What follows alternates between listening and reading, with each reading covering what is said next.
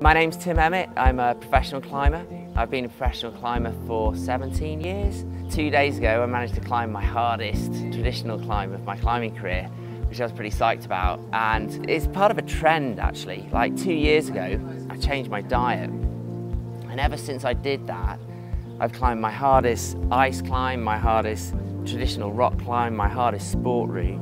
And I've also won my first international competition, and I really feel like there's more there. I haven't reached my peak yet. I'm 42 years old, and I never thought that my climbing ability would still be going up at this age, but it really is. And I'm convinced that it's down to a different mindset in the way that I'm, the choices that I'm making with my food and my diet. And it's interesting. I mean, I started taking the capsules 20 years ago.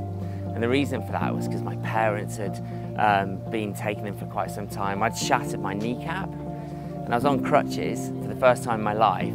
And they said, well, if you take this, you'll probably heal quicker.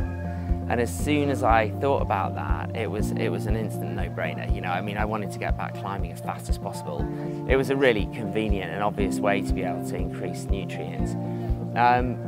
But I took it, and I've been taking it ever since, purely because even though I have the intention to eat a lot of fruits and vegetables on a daily basis, when I look back at what I've eaten, it's very rare that I eat anywhere near as much as I'd like to. And the great thing about taking the JP capsules is that every single day you can just take them, and then you know that you're getting that base level of nutrients.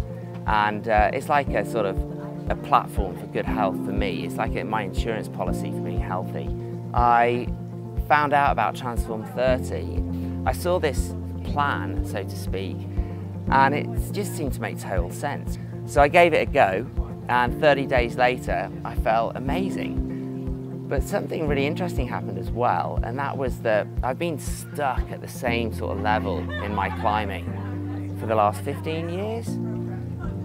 And all of a sudden I seem to be able to climb a little bit harder, and I really feel like there's more in the tank. At 42, I am feeling the best that I've ever felt in my life.